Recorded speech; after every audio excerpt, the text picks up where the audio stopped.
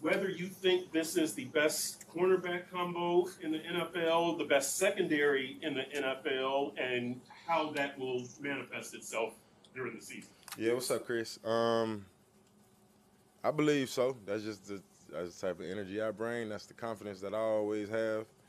Um, on paper, this is the best group that I've been a part of, and I feel like I've been a part of some good groups, in Jacksonville and also in LA. But on paper, I feel like this is the best one. Obviously, with me and X on the outside, and then you got the young guys.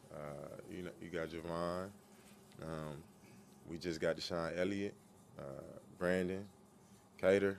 So I think we have a good secondary on paper if you look at it, but we got to put the work in, and I mean we can speak it as much as we want to, but we're gonna have to go out there and prove it, and that's what we're planning to do.